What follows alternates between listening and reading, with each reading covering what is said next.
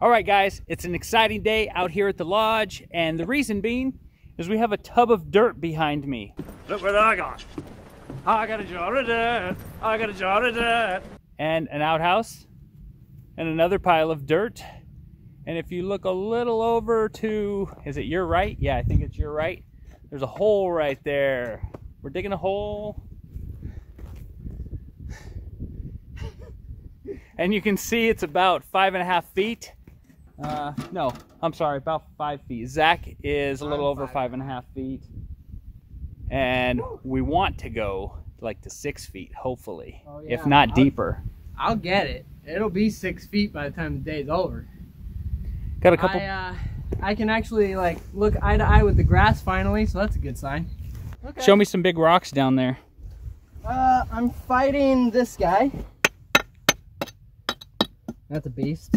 You see that? Oh yeah. And then this guy we're gonna leave because that, you know, this is load-bearing wall. And then this guy right here I took out. It's probably a 40-pounder. So that's a lot of displaced earth. So that helped the hole get deeper. So that's about it. I know we've been vlogging for over 2 years and never videoed an outhouse hole being dug, and this is why. Because it's boring and dark and dirty. So that's it, yeah. Just to explain why we have this tub of dirt over here and this pile here, what we're gonna do is as soon as the hole is finished and to the depth that we like, we're going to move this outhouse over the top of that hole, obviously. And then this soil is not great topsoil. It's, yeah, it's just fill. It's fill dirt. So we're gonna take, put that fill dirt into the old outhouse hole and then bring it up to about 1 foot from the surface, and that is good topsoil, and then we'll use that topsoil to top it off. So that's the plan. So you can plant grass.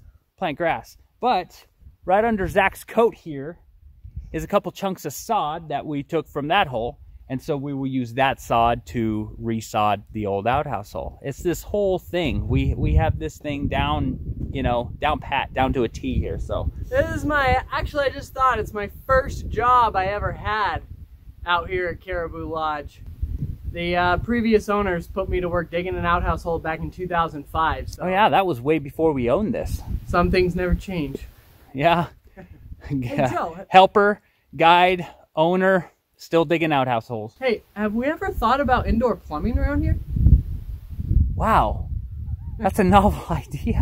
What a great concept. No, we haven't. Zach and I always say, if we had a nickel for every time someone said, you know what you ought to do? Because, you know, we have a lot of time out here to think of these things. I'd have like 500 nickels. We would. We'd have at least probably 510 nickels. Yeah. So. All right. I'm going to go back in the hole. Thanks for watching. Come back next week. Like, subscribe. What else should they? Comment down below. Comment there. Watch our other videos.